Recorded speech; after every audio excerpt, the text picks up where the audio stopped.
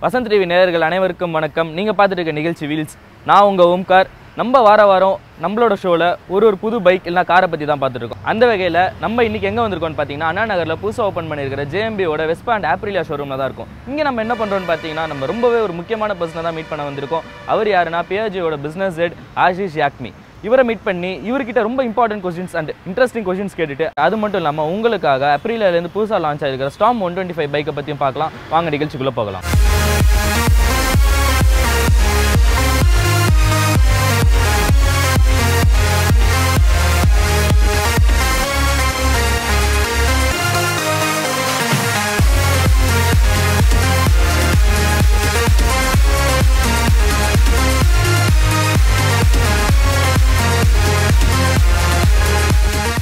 Few questions to Piaggio from the customer side.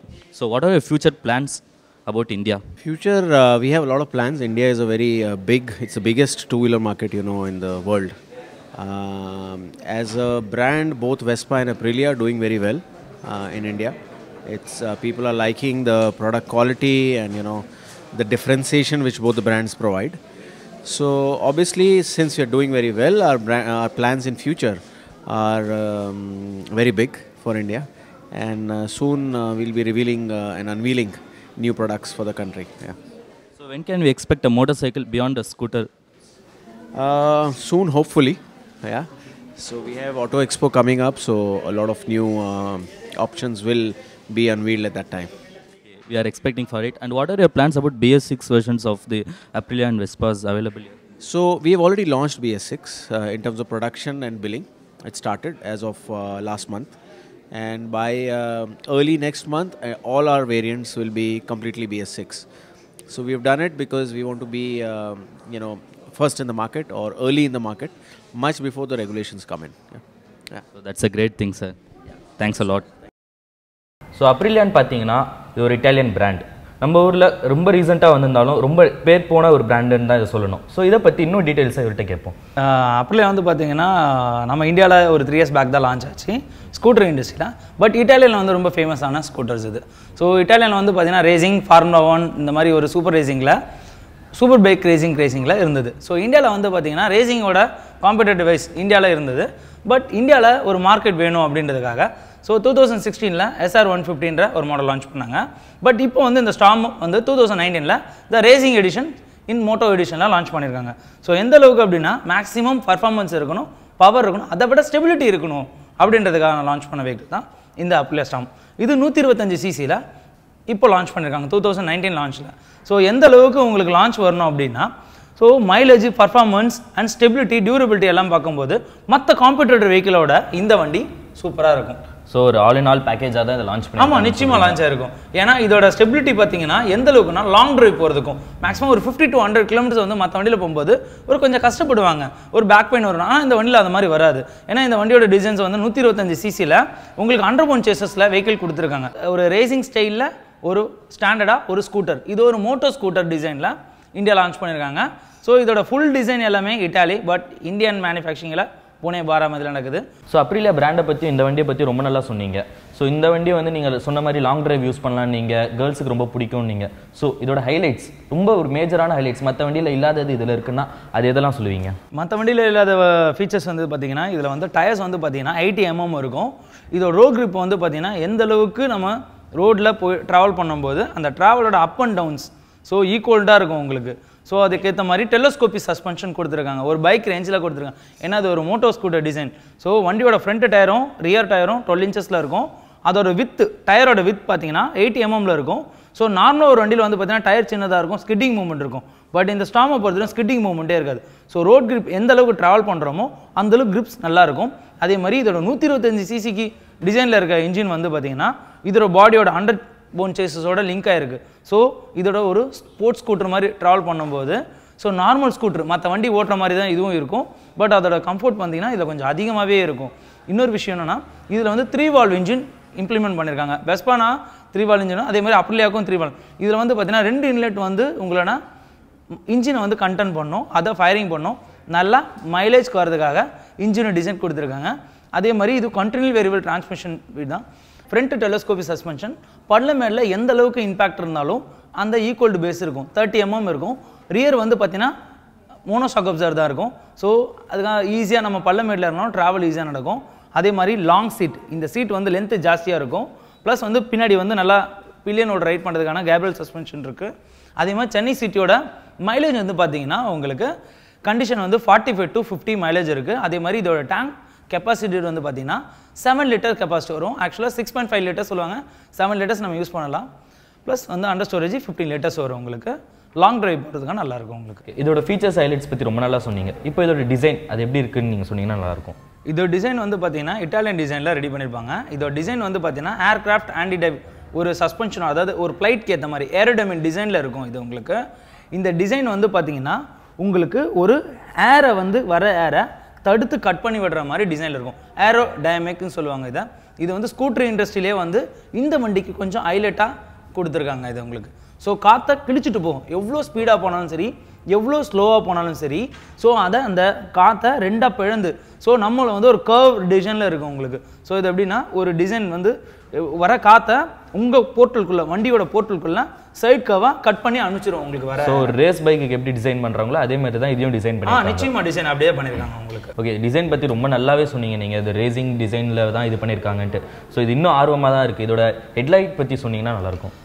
இது headlight பார்த்தீங்கன்னா உங்களுக்கு அந்த ஏரோடைனமிக் டிசைனில் அந்த ஃபைபரோட லெவல் எப்படி இருக்குன்னா, ஸோ அது கூட ஃபிக்ஸ் பண்ணியிருப்பாங்க உங்கள் ஹெட்லைட் டிசைனை.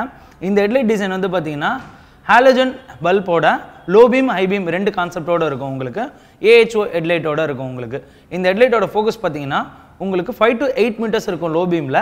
ஹை பீமில் வந்து 10 to 15 மீட்டர்ஸ் வரையும் உங்களுக்கு ஹை பீம் இருக்கும். இதோட வெக்சுவல் பார்த்தீங்கன்னா வி ஷேப்பில் இருக்கும். ஸோ வண்டி ட்ராவல் பண்ணும்போது மற்ற வண்டியில் எல்லாமே திரும்புற மாதிரி கொடுத்துருப்பாங்க ஹெட்லைட் பைக்ஸ்க்கெலாம். பட் இந்த வண்டியில் பார்த்தீங்கன்னா உங்களுக்கு திரும்புறது வந்து பார்த்தீங்கன்னா அதோட விக்சுவல் இருக்கும். ஸோ எவ்வளோ தூரம் நீங்கள் ஹேண்டில் திருப்பி நீங்கள் கர்வ் பண்ணுறீங்களோ ஸோ அதுக்கேற்ற மாதிரி உங்களுக்கு லைட்ஸ் விசிபிள் இருக்கும். ஸோ நைட் டைமில் லாங் போகிறவங்களுக்கு வந்து பார்த்தீங்கன்னா ஈஸியாக கிளாரிட்டி கொடுக்குறதுக்கான 12V வோல்ட் உங்களுக்கு ஹெட்லைட்ஸ் கொடுத்துருக்காங்க halogen. So low beam high beam இருக்குது, ப்ளஸ் பாசிங் ஹெட்லைட்டும் இருக்குது. ஸோ நல்லாவே இருக்கும் உங்களுக்கு லைட்ஸ். நீங்கள் சொன்ன மாதிரி பார்த்தீங்கன்னா லாங் ரைடுக்கு தான் யூஸ் பண்ணுவோன்றீங்க. ஸோ இதோட ஃப்ரண்ட் டயரை பற்றி சொல்லுங்கள். ஏன்னா ஒரு லாங் ரைடில் ஃப்ரண்ட் டயர் ரொம்ப ஒரு இம்பார்ட்டன்ட் ரோல் ப்ளே பண்ணும். டயரை பற்றி சொல்லுங்கள். உங்களுக்கு வந்து டயரை பற்றி சொல்லணும் அப்படின்னா, இந்த டயர் வந்து பார்த்தீங்கன்னா இந்தியனில் வந்து மேனுஃபேக்சரிங் பண்ணலை.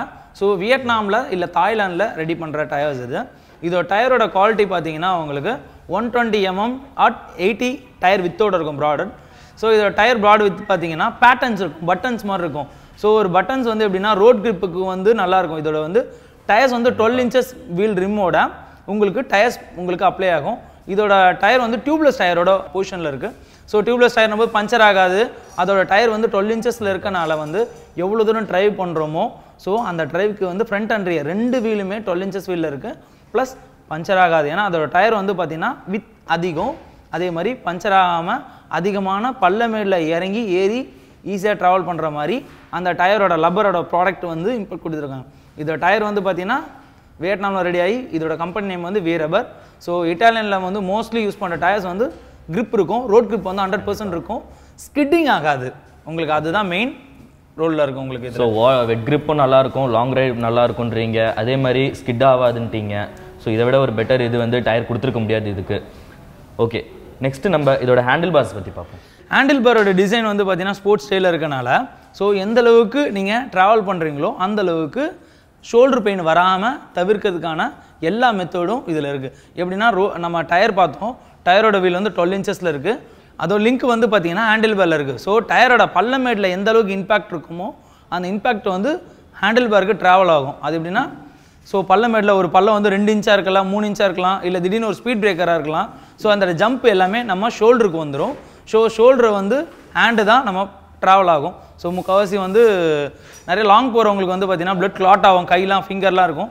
பட் இந்த வண்டியில் அது மாதிரி ஆகாது. ஏன்னா வந்து ஈஸியாக இருக்க மாதிரி ஹேண்டில் பார் டிசைன் பண்ணியிருக்காங்க, ரொம்ப ஸ்போர்ட்டிவாக இருக்கும். ஸோ நீங்கள் சொல்கிறத வச்சு பார்க்கும்போது நார்மலாக ஒரு ஸ்கூட்டினால எல்லாருக்கும் தோன்றது வந்து ஷோல்டர் பெயின் வருன்றது தான். ஸோ நீங்கள் இதை லாங் டிரைவ் யூஸ் பண்ணாலும் ஷோல்டர் பெயின் வராதுன்னு சொல்கிறது வந்து ரொம்ப நல்ல விஷயமா தான் இருக்குது. இதோட சஸ்பென்ஷன் எப்படி, என்ன ட்ராவல் கொடுத்துருக்காங்க? இதோட சஸ்பென்ஷன் வந்து பார்த்தீங்கன்னா world while famous Gabriel suspension use பண்ணியிருக்காங்க. இது எப்படி யூஸ் பண்ணியிருக்காங்கன்னா இதோட எம்எம் வந்து 32 mm இன்னர் டியூபில் கொடுத்துருக்காங்க. இது வந்து பார்த்தீங்கன்னா நார்மலாக ஹைட்ராலிக் டபுள் ஃபோர்க் டெலஸ்கோப்பியில் கொடுத்துருக்காங்க. இதெல்லாம் என்ன ஆகுனா பள்ளமேட்டில் இறங்கும்போது பம்ப் அதிகமான ஸ்பீட் பிரேக்கில் ஏறி இறங்கும்போது அந்த பம்போட ஆக்ஷன் வந்து டெலஸ்கோப்பிலே எடுத்துக்கும். ட்ராவல் ஆகாது ஹேண்டில் பாருக்கு. ஸோ அதனால் வந்து பெஸ்ட் சஸ்பென்ஷன் கொடுத்துருக்காங்க டெலஸ்கோபி. ஸோ இந்த இது வந்து பார்த்தீங்கன்னா எந்த அளவுக்கு ஃப்ரண்ட் பிரேக்கில் நம்ம யூஸ் பண்ண பிரேக்கிங் அப்ளை பண்ணுவோம் அண்ட் வந்து ஹேண்டில் பார்லேருந்து நம்ம கட் பண்ணுவோம், ஜிக்ஸாக் பண்ணுவோம். ஸோ அந்த ஹேண்டில் பார்லேருந்து ட்ராவல் ஆகுது நம்ம மூமெண்ட்ஸ் எல்லாமே டயர்லேருந்து அண்ட் ஹேண்டில் பார்லேருந்து வர எல்லா சஸ்பென்ஷன் நம்ம யூஸ் பண்ணுற டிரைவ் மெத்தட்லேருந்து டெலஸ்கோப்பியை வந்து 100% வந்து ரெடியூஸ் பண்ணிவிடும் நம்மளோட பள்ளம் பம்ப்ஸ் எல்லாமே.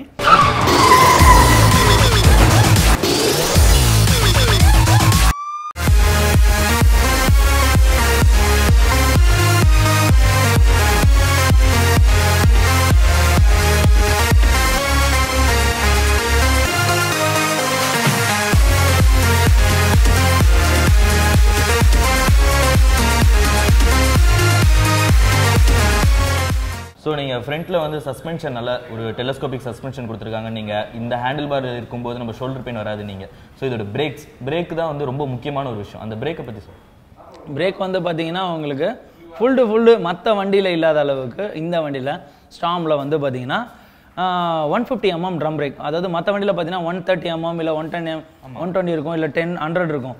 பட் இதில் வந்து பார்த்தீங்கன்னா 150 mm ட்ரம் பிரேக் இருக்குது ஃப்ரண்ட்டில். அது வந்து 12 inches அலாய் வீலோட ஃபிக்ஸ் ஆகிருக்கு. ஸோ இது என்ன ஆகும்னா உங்களுக்கு ஃப்ரண்ட் பிரேக்கில் நீங்கள் அப்ளை பண்ணும்போதே, ரியர் பிரேக் அப்ளை பண்ணும்போது இல்லை ஃப்ரண்ட் பிரேக் அப்ளை பண்ணும்போதும் ஆட்டோமேட்டிக்காக ஸ்டாப் பண்ணுற சிபிஎஸ் பிரேக்கிங் சிஸ்டமும் இருக்குது. இன்னொரு விஷயம் என்னென்னா இந்த பிரேக்கிங் எப்படி இருக்குன்னா ஒரு பைக்குக்கு ஈக்குவல்ட்டாக, ஒரு பைக்கில் வந்து ஒரு ரியர் பிரேக்கில் இருக்க மாதிரி ஈக்குவல்ட்டாக இருக்கும். அதே மாதிரி இந்த 12 inches வீலோட கம்பேக்டாக இருக்கனால ஸ்கிட்டிங் ஆகாது. ஸோ இதோட ஃப்ரண்ட்டில் பார்க்கும்போது ரொம்ப நல்லாவே ஏரோடைனமிக்காக டிசைன் பண்ணியிருக்காங்க. ஒரு நல்ல சஸ்பென்ஷன் கொடுத்துருக்காங்க, டெலஸ்கோபிக் ஃபோர்க் கொடுத்துருக்காங்க, டயர் நல்லா கொடுத்துருக்காங்க. இதோட இன்ஸ்ட்ருமெண்ட் கன்சோல், ஏன்னா நம்ம ஃபஸ்ட்டு டிஸ்பிளே ஆகிறது வந்து நம்மளுக்கு அதுதான் தெரியும். ஸோ அதை பற்றி சொல்லுங்கள். இதோட டிஸ்பிளே வந்து பார்த்தீங்கன்னா உங்களுக்கு இட்டாலியன் டிசைனோட ஒரு செக்மெண்ட். அதாவது வந்து லாங் போகும்போது பார்த்தீங்கன்னா எல்லாம் ரோடை பார்த்து தான் ஓட்டுவாங்க. பட் இதோட கன்சோலை வந்து பார்த்து ஓட்டும்போது வந்து பார்த்தீங்கன்னா ஸ்பீடு எந்த அளவுக்கு இருக்குமோ அந்த அளவுக்கு தெரியும். ஸோ இதோட டிசைன் வந்து பார்த்தீங்கன்னா 120 km ஸ்பீடு வரதுக்கான டிஜிட்டல் கன்சோல் கொடுத்துருக்காங்க. ப்ளஸ் பக்கத்துலேயே வந்து பார்த்தீங்கன்னா உங்களுக்கு ஒரு நம்ம டேங்க் ஃபியூல் கேஜ் இது கொடுத்துருக்காங்க. இதோட வந்து அனலாக் டிஜிட்டல் மீட்டரில் கொடுத்துருக்காங்க. டிசைன் வந்து மேக்ஸிமம் நம்ம எவ்வளோ ஸ்பீட் போகிறோம் பார்க்குறோம், நைட்டில் போகும்போது அந்த ரிஃப்ளெக்ட் ஆகிற ஆலஜன் பல்ப்ஸும் இருக்குது. ஸோ நம்ம தூங்கிட்டால் கூட பை சான்ஸ் லாங் போகிறவங்களாம் வந்து தூக்கம் கலக்கமாக இருக்கும். ஸோ அப்போ பார்க்குறவங்களுக்கு அந்த டிசைன், அதாவது அவங்கள ஒரு கவனம் சிதறல் இல்லாமல் கரெக்டாக ஓட்டுறதுக்கான லைட் ஃபிக்ஷன் கொடுத்துருக்காங்க. அதோட அனலாக் டிசைன் வந்து பார்த்தீங்கன்னா நல்லா ஒரு ஷார்ப்பாக, ஒரு பவர்ஃபுல்லாக, நைட் விசிபிளில் நல்லாயிருக்கும். பகல்லையும் வந்து பார்த்தீங்கன்னா ஒரு கவன சிதறல் இல்லாமல் ஓட்டுறதுக்கான ஒரு மீட்டர்ஸ் வந்து நல்லா கலர்ஃபுல்லாக இன்ஃபர்மேட்டிவான ஒரு டிசைன் தான் இதில் கொடுத்துருக்காங்க. ஒரு சென்சிட்டிவாக கொடுத்துருக்காங்க. அதாவது மற்ற வண்டியில் பார்த்தீங்கன்னா ஒரு டிசைன் இருக்கும், ஒரு ஐஸ் வந்து பார்த்தீங்கன்னா கிராங்க் தெரியும் உங்களுக்கு. பட் இந்த வண்டியில் பார்த்தீங்கன்னா நார்மலாக வந்து விசிபிளே வந்து கிளியராக இருக்கும் உங்களுக்கு. ஸோ இதில் யூஸ் பண்ணுற சுவிட்சஸ் அது எந்த அளவுக்கு குவாலிட்டியாக கொடுத்துருக்காங்க. ஏன்னா நம்ம லாங் டிரைவ்னு போகும்போது நம்ம வெதர் கண்டிஷன் மாறிட்டே இருக்கும். ஸோ அதுக்கேற்ற மாதிரி கொடுத்துருக்கணும். ஸோ இது யூஸ் பண்ணுற சுவிட்சஸ் எப்படி கொடுத்துருக்காங்க? சுவிட்சஸ் வந்து பார்த்தீங்கன்னா உங்களுக்கு லெஃப்ட் இண்டிகேட்டர், ரைட் இண்டிகேட்டர் கொடுத்துருக்காங்க. ப்ளஸ் வந்து பார்த்தீங்கன்னா லோ பீம், ஐ பீம், பாசிங் லைட்டும் கொடுத்துருக்காங்க இதில். ஸோ வந்து மற்ற வண்டியில் பார்த்தீங்கன்னா பாசிங் இருக்காது. பட் இதில் ஒரு அடிஷனல் பாசிங் லைட்ஸ் இருக்குது. ப்ளஸ் வந்து ஹெட்லைட் ஆன் ஆஃப் சுவிட்ச் கிடையாது. ஏன்னா இது கம்ப்ளீட் BS4 நார்ம்ஸோட இருக்க ஏஹோ ஆட்டோமேட்டிக் ஹெட்லைட் ஆன் இருக்கும். ப்ளஸ் வந்து செல்ஃப் ஸ்டார்டர் இருக்கும். எந்த ஒரு கண்டிஷனாலும் ஸ்டார்ட் ஆகிற வெஹிக்கல் செல்ஃப் ஸ்டார்டர் இருக்கும். So no issues. ஸோ ஈஸியாக ட்ரைவ் பண்ணலாம். அதே மாதிரி டிசைன் வந்து பார்த்தீங்கன்னா ஃப்ரண்ட்டில் அழகாக நீட்டாக சின்னதாக சிம்பிளாக இருக்கும். நம்ம ஹேண்டில் பாரோட நம்ம க்ளோஷராக இருக்கும். உங்களுக்கு லாங்கில் யூஸ் பண்ணும்போது கிரவுண்ட் கிளியரன்ஸ் ரொம்ப ஒரு முக்கியமான ஒரு விஷயம். ஸோ அதை பற்றி கொஞ்சம் சொல்லுங்கள். லாங் ட்ரைவ் போகும்போது வந்து பார்த்தீங்கன்னா இந்த மற்ற வண்டியில் இல்லாத அளவுக்கு இந்த வண்டியில் வந்து கிரவுண்ட் கிளியரன்ஸ் அதிகமாகவே இருக்கும். ஏன்னா அது வந்து 0 to 60 mm கிட்டத்தட்ட வந்து பார்த்தீங்கன்னா இருக்கிற ஸ்கூட்டர்லேயே இதுதான் ஹைட் லென்த் இருக்க ஸ்கூட்டர் கிரவுண்ட் கிளியரன்ஸ் இருக்கும். ஸோ ஒரு பம்ப் ஏறினாலும் சரி, ஒரு பம்புக்கு மேலே ஏறி இறங்கினாலும் சரி, ஸோ எவ்வளோ தூரம் நம்ம ஒரு 10 to 20 km ஸ்பீடில் போகும்போதோ இல்லை ஒரு 40 km ஸ்பீடில் போகும்போதோ மற்ற வண்டியில் எல்லாமே தூக்கி போட்டுடும். பட் இந்த வண்டியில் வந்து தூக்கி போடாது. ஏன்னா இதோட வீல் பேஸோட லென்த் ஜாஸ்தி. ஸோ அது கிரவுண்ட் கிளியரன்ஸ் வந்து 160 mm இருக்கும்.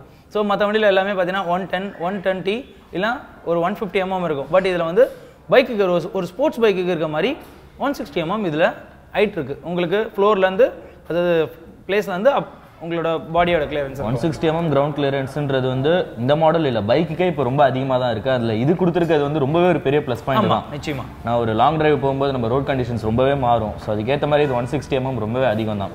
இதுக்கு நம்ம லெக் ரூம், நம்ம கால் வச்சு ஓட்டுற இடம், அதை பற்றி சொல்லுங்கள். கால் வச்சு ஓட்டுறது பார்த்தீங்கன்னா உங்களுக்கு வந்து வண்டி ஹேண்டில் பார் டிசைன் வந்து பார்த்தீங்கன்னா ஸ்போர்ட்ஸ். இப்போ நம்ம எப்படி உட்காந்துருக்கோமோ அதே மாதிரி தான் உட்காருவீங்க. ஸோ மற்ற வண்டியில் பார்த்தீங்கன்னா எல்லாமே கால் கொஞ்சம் வெளியில் வந்துடும். ஏன்னா இந்த வண்டியோட வந்து பார்த்தீங்கன்னா பொசிஷன் ஹைட்டுன்னு சொல்லுவாங்க. ஆனால் பட் பொசிஷன் பார்க்கும்போது ரொம்ப டவுனாக தான் இருக்கும். ஸோ கால் வைக்கும்போது எல்லா மற்ற வண்டியில் பார்த்தீங்கன்னா கொஞ்சம் கால் விரிஞ்ச மாதிரி உட்காருவாங்க. ஆனால் பட் இந்த வண்டியில் பார்த்தீங்கன்னா ஒரு பைக்கில் மாதிரி கொஞ்சம் நல்லா க்ளோஷராக அந்த கால் கம்பேக்டாக அந்த ஒரு டிசைன்ஸில் இருக்கும். ஸோ ஃப்ரண்ட்டில் எதுவும் வைக்க முடியாதுன்னு ஃபீல் பண்ணுவாங்க, பட் வைக்கிறதுக்கான பிளேஸும் இருக்குது. ஸோ ஈஸியாக ஹேண்டில் பண்ணலாம். ஸோ நல்லா டாலாக இருக்கவங்க ஷார்ட்டாக இருக்கவங்க எல்லாமே யூஸ் பண்ணாலும் அந்த லெக் ரீச் கரெக்டாக தான் இருக்கும் உங்களுக்கு. ஸோ எதிர்பார்க்குறாங்க நிறையா அதை, பட் இந்த ஸ்போர்ட்ஸ் மாடலுக்கு இது பெட்டராக இருக்கும் உங்களுக்கு மற்றபடி கம்பேர் பண்ண. நீங்கள் சொல்கிறது படி பார்த்தா இது ஒரு ஸ்போர்ட் டிசைனில் கொடுத்துருக்கனால கண்டிப்பாக லெக் ரூம் வந்து நம்ம மற்ற ஸ்கூட்டியில் இருக்கிற அளவுக்கு பெருசாக ரொம்ப ஸ்பேஷியஸாக இல்லைனாலும் ஒரு லாங் டிரைவுக்கு எவ்வளோ தேவையோ அந்த அளவுக்கு இருக்குது. அதே மாதிரி இது ஒரு நார்மல் ட்ராவலுக்காக யூஸ் பண்ணுற ஸ்கூட்டர் மாதிரி இல்லாமல் ஒரு லாங் டிரைவுக்கு யூஸ் பண்ணுறதுனால ஃப்ரண்ட்டில் அவ்வளோ நம்ம யூட்டிலிட்டிஸ் எதுவுமே வைக்கிற மாதிரி ஸ்பேஸ் இல்லைனாலும் இதோட டிசைன் ரொம்பவே நல்லாயிருக்கு. இதோட சீட் இது எவ்வளோ பெருசாக கொடுத்துருக்காங்க, எவ்வளோ கம்ஃபர்டபுளாக இருக்கும். நம்ம டிரைவிங் சீட் மட்டும் இல்லாமல் பின்னாடி பில்லியனுக்கு எவ்வளோ கம்ஃபர்டபுளாக இருக்கும்ன்றது. இந்த வண்டி சீட்டை பொறுத்தவரையும் பார்த்தீங்கன்னா மற்ற வண்டியில் இல்லாத அளவுக்கு இந்த அளவுக்கு சீட் வந்து ரொம்ப லென்த்தாக இருக்கும். 8 mm சீட் லென்த். மற்ற வண்டியில் பார்த்தீங்கன்னா ஒரு சில ப்ராடக்ட்டில் மட்டும் தான் இருக்கும், பட் இந்த வண்டியில் வந்து சீட் லென்த் வந்து ரொம்ப கர்வாக சின்னதாக இருந்து பெருசாக வந்து அப்புறம் பின்னாடி பில்லியனுக்கு மாதிரி சின்னதாக கர்வ் பண்ணியிருப்பாங்க. எதனால் அப்படின்னா இது ஒரு ஸ்போர்ட்ஸ் ஸ்கூட்டர் இல்லாமல் நார்மலாக எல்லா ஸ்கூட்டருக்கும் இருக்க மாதிரி அந்த சீட்டோட டிசைன் வந்து கொஞ்சம் பெருசாக நம்மளோட சீட்டிங் பொசிஷன் உட்காந்து லாங் ட்ரைவ் பண்ணாலும் சரி இல்லை சிட்டி ட்ரைவ் பண்ணாலும் சரி, ஸோ அந்த சீட்டோட பொசிஷன் உட்காந்து பேக் பெயின் வராமல் அந்த குஷனோட இம்பேக்டோட சீட் லென்த்தாக இருக்கும். So Solan billion and சைல்டோட travel பண்ணுற ஸ்கூட்டர் தான் இது. ஸோ ஒரு பெரிய சீட்டு தான் கொடுத்துருக்காங்க. நம்ம சிட்டி யூஸ்க்கும் சரி லாங் டிரைவுக்கும் சரி எல்லாத்துக்குமே கம்ஃபர்டபுளாக இருக்கிற மாதிரி ஒரு நல்ல சீட்டு தான் கொடுத்துருக்காங்க.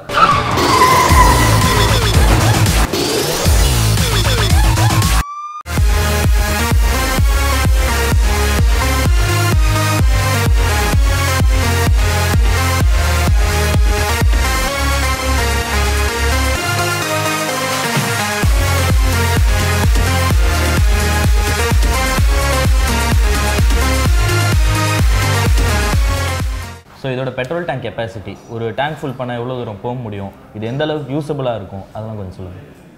டேங்க் கெப்பாசிட்டி வந்து பார்த்தீங்கன்னா உங்களுக்கு 6.5 liters வரும்.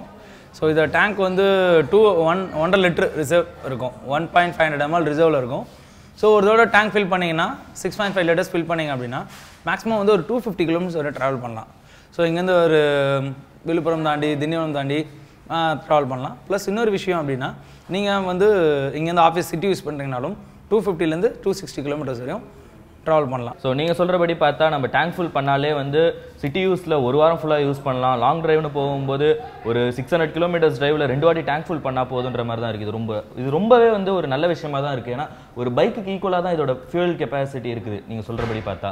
ஸோ இதோட இன்ஜினோட ஃபீச்சர்ஸ் பற்றி சொல்லுங்கள் சார். SR125 125cc வந்து பார்த்தீங்கன்னா என்ஜினோட டிசைன் வந்து 3-valve டெக்கில் இருக்குது. ஸோ இந்த 3-valve டெக் வந்து பார்த்தீங்கன்னா 2 இன்லெட் ஒரு அவுட்லெட் இருக்கும்.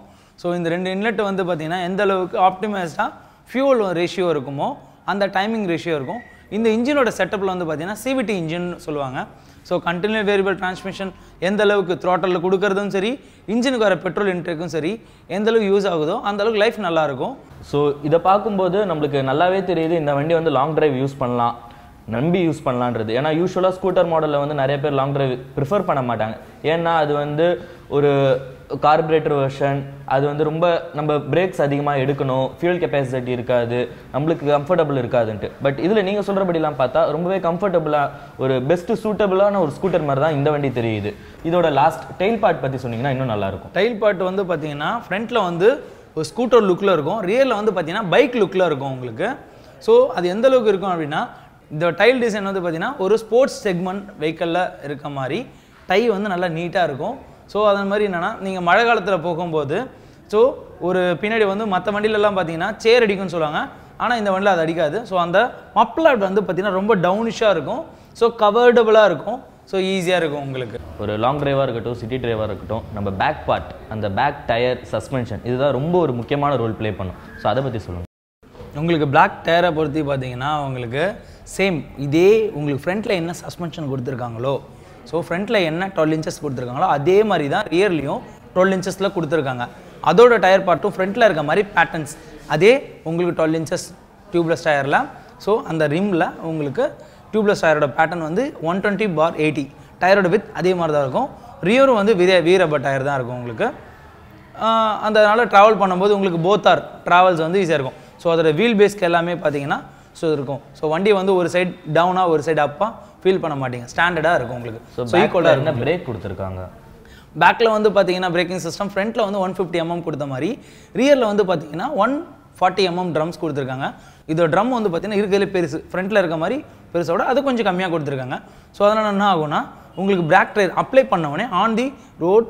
ஸோ இந்த rear CBS braking சிஸ்டமோட front and rear, so rear break apply பண்ணாலும் ஃப்ரண்ட் பிரேக் ஆட்டோமேட்டிக்காக அப்ளை ஆகிற பிரேக்கிங் சிஸ்டம் நமக்கு இருக்குது.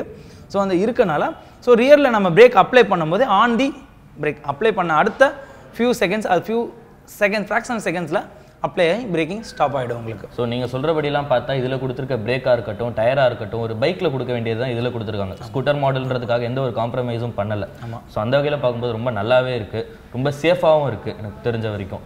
ஸோ இது என்னென்ன கலரில் இருக்குது, ஏன்னா நம்மளுக்கு எல்லாருக்குமே முக்கியம் வந்து கலர் தான் பார்க்குறாங்க. அது கேர்ள்ஸாக இருக்கட்டும் இல்லை பாய்ஸாக இருக்கட்டும், யாராக இருந்தாலுமே ஃபஸ்ட்டு கலர் தான் பார்ப்பாங்க. கலர் என்னென்ன கலரில் இருக்குது? கலர் பார்த்தீங்கன்னா உங்களுக்கு பேர்ல் ஒயிட்னு சொல்லுவாங்க, உங்களுக்கு இந்த இருக்கும். ப்ளஸ் வந்து பார்த்தீங்கன்னா பிளாக், மிட் நைட் பிளாக்னு சொல்லுவாங்க. அதாவது கலர் வந்து மேட் ஃபினிஷ் பிளாக்ல கன் ஸ்டைலில் இருக்கும் உங்களுக்கு. அண்ட் தென் வந்து மேட் ஃபினிஷ் ரெட்டு, அதுக்கப்புறம் இன்னொரு கலர் வந்து பார்த்தீங்கன்னா மேட் எல்லோ. 3 கலரில் மேட் ஃபினிஷ்லும் ஒரு கலர் ஷைனிங் ஃபினிஷ்லையும் கொடுத்துருக்காங்க. 4 கலர்ஸ் அவைலபிள் இருக்குது உங்களுக்கு. ஸோ மேட் பிளாக்ன்றதெல்லாம் பசங்களுக்கு ரொம்ப பிடிச்ச கலர் ஆகிடுச்சு. நிச்சயமாக அதனால் ரொம்ப நல்லதாக இருக்குது பைக்கு. ஸோ இந்த வண்டியை வந்து ரொம்ப நல்லாவே டிசைன் பண்ணியிருக்காங்க. இதோட வெயிட், ஏன்னா அதுதான் வந்து ரொம்ப ஒரு மேஜர் ரோல் ப்ளே பண்ண போகுது. அது சிட்டி யூஸாக இருந்தாலும் சரி, லாங் டிரைவாக இருந்தாலும் சரி. ஸோ இதோட வெயிட் என்ன? வெயிட் வந்து பார்த்தீங்கன்னா உங்களுக்கு 110 kg வரும் இதோட வெயிட்டு. ஓ, ரொம்ப நல்ல வெயிட் தான் அது. 110 கிலோன்றது வந்து ஈஸி டு ஹேண்டில். கண்டிப்பாக அது கேர்ள்ஸாக இருக்கட்டும் பாய்ஸாக இருக்கட்டும் யாராக இருந்தாலுமே 110 கிலோன்றது ரொம்பவே ஈஸி டு ஹேண்டிலான வெயிட் தான். ஸோ இதோட காஸ்ட், நம்ம ஆன் ரோட் ப்ரைஸ் என்ன வரும்? ஆன் ரோடு வந்து பார்த்தீங்கன்னா எக்ஸ்ஷோரூம் ப்ரைஸ் வந்து 69 சம்திங் வரும் உங்களுக்கு. ஆல் இண்டியாவில் எல்லாமே எக்ஸ்ஷோரூம் ப்ரைஸ். ஸோ எல்லாமே ரிஜிஸ்ட்ரேஷன் டேக்ஸ் எல்லாம் சேர்த்திங்கன்னா 83,800 ஆன் ரோடு வரும் உங்களுக்கு. இதோட பெஸ்ட் ப்ரைஸாக உங்களுக்கு இப்போ கொடுத்துட்ருக்கோம். இன்னும் குறையலாம் இல்லை கூடலாம், அது ஆன் தி ரோட் சர்வை பொறுத்து இருக்குது. இதோட சர்வீஸ் வந்து நம்மளுக்கு லாங் டிரைவாக இருக்கும்போது அவ்வளோ ஃப்ரீக்வெண்ட்டாக நம்மளுக்கு சர்வீஸ் சென்டர்ஸ் கிடைக்காது. ஸோ இதோட சர்வீஸ் கிலோமீட்டர்ஸ் எப்படி, சர்வீஸோட காஸ்ட் எவ்வளோ இருக்கும், அதெல்லாம் பற்றி உங்களுக்கு. சர்வீஸோட காஸ்ட் வந்து பார்த்தீங்கன்னா அப்ரிலியா வந்து பார்த்தீங்கன்னா ஃபஸ்ட் சர்வீஸ் வந்து பார்த்தீங்கன்னா 750 கிலோமீட்டர்ஸ் வரும் உங்களுக்கு. ஃபஸ்ட் சர்வீஸ் 30 டேஸில் உங்களுக்கு சர்வீஸ் உங்களுக்கு ஸ்டார்ட் ஆகிடும் உங்களுக்கு. ஸோ செகண்ட் சர்வீஸ் வந்து பார்த்தீங்கன்னா 2000 கிலோமீட்டர்ஸ் 2 months. ஸோ இந்த 2 சர்வீஸுமே ரொம்ப குயிக்காக வரும். தேர்ட் சர்வீஸ் வந்து 6000 கிலோமீட்டர்ஸ், அதாவது every 3000 kilometres 3 months, which was எல்லையர் வரும் உங்களுக்கு. இதில் உங்களுக்கு சர்வீஸோட பேரடி பார்த்தீங்கன்னா உங்களுக்கு ஆயில் வந்து 6000 கிலோமீட்டர்ஸ் ஒன்ஸ் தான் சேஞ்ச் பண்ணுவீங்க. மற்ற வண்டியில் எல்லாமே 3000 கிலோமீட்டர் தான் சேஞ்ச் பண்ணுவீங்க, இல்லை 2000 கிலோமீட்டர். பட் அப்ரிலியாவோட பொறுத்தவரைக்கும் 6000 கிலோமீட்டர்ஸ் ஒன்ஸ் ஆயில் மாற்றலாம், 6 months ஒன்ஸ் மாற்றலாம். பட் ஆனால் ஜென்ரல் சர்வீஸ்ன்றது வந்து பார்த்தீங்கன்னா உங்களுக்கு 800 rupees வரும். ஸோ ஃப்ரீ சர்வீஸ் 4 சர்வீஸ் வரும், அதில் உங்களுக்கு 400 rupees தான் சம்திங் வரும் உங்களுக்கு பில்ஸ். ஸோ நீங்கள் சொல்கிறபடி பார்த்தா இது பார்க்குறதுக்கு ஸ்கூட்டர் மாடலில் இருந்தாலும் ஒரு பைக்கு கொடுக்க வேண்டிய எல்லா ஸ்பெசிஃபிகேஷனும் கொடுத்துருக்காங்க. அதோட காஸ்ட் பார்த்தீங்கன்னா 83,000ன்றது நம்ம பைக்குக்கு ஸ்பெண்ட் பண்ணுறதை விட கம்மி காஸ்ட்லேயே அதை விட அதிகமான ஃபீச்சர்ஸோட தான் கிடைக்குது. ப்ளஸ் சர்வீஸ் சென்டர்னு பார்க்கும்போது இவங்க சொல்கிறபடி பார்த்தா 750 கிலோமீட்டர்ஸ் ஃபர்ஸ்ட் சர்வீஸ்ன்றது நிறைய பைக்ஸ் 500 கிலோமீட்டர்ஸில் கொடுக்கணும். ஸோ அதை விட இதுவும் அதிகமாக இருக்குது. ஒரு சர்வீஸ் இன்டர்வல்னு பார்க்கும்போது 6000 கிலோமீட்டர்ஸ் ஒன்ஸ் நம்ம ஆயில் சேஞ்ச் பண்ணால் போதுன்றதும் ஒரு ரொம்பவே ஆடட் ப்ளஸ் பாயிண்ட் தான். ஏன்னா பைக்ஸ்லேயே கூட வந்து 4000 5000ல் மாற்றணும். ஸோ அந்த வகையில் பார்க்கும்போது இந்த பைக் கண்டிப்பாக நம்ம நார்மல் பைக்ஸை விடவே ஸ்கூட்டர் மாடலில் ரொம்ப அதிக ஸ்பெசிஃபிகேஷனோட ரொம்ப ட்ரஸ்டபுளாக தான் கொடுத்துருக்காங்க. Aprilia SR 125 இந்த வண்டியை பற்றி நிறைய டீட்டெயிலான ஸ்பெசிஃபிகேஷன்ஸ் தான் இப்போ பார்த்தோம். இது வந்து 83,000க்கு ஒரு ஸ்கூட்டர் மாடலில் இருக்கிற ஒரு பைக்குன்னு தான் சொல்லணும். ஏன்னா இதில் இருக்க மைலேஜ் பார்த்தீங்கன்னா ஒரு 45 to 50 கிலோமீட்டர் வருது. 125 சிசியாக இருந்தாலும் நம்மளுக்கு நல்ல ஸ்பீடு போகுது. லாங் டிரைவும் யூஸ் பண்ணலாம், சிட்டிலையும் யூஸ் பண்ணலாம். இதை நம்மளுக்கு 4 கலர் ஆப்ஷன்லையும் தராங்க. ஸோ Apriliaலேருந்து ஒரு நல்ல வண்டி தான் நம்மளுக்காக கொடுத்துருக்காங்க. இதே மாதிரி இன்னொரு நல்ல நிகழ்ச்சியில் உங்களை சந்திக்க வரேன். This is Omkar signing off with the entire wheels team. Tata, by.